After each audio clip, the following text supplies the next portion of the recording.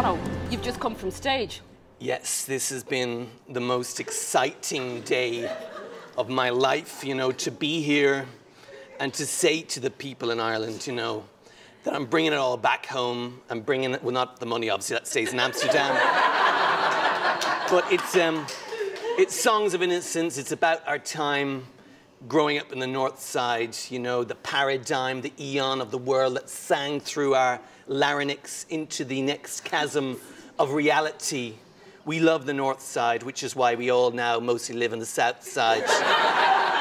But it's about writers and their conscience, and conscience is important because when you're a writer, you've got to move your conscience to another place for tax purposes. And it's great.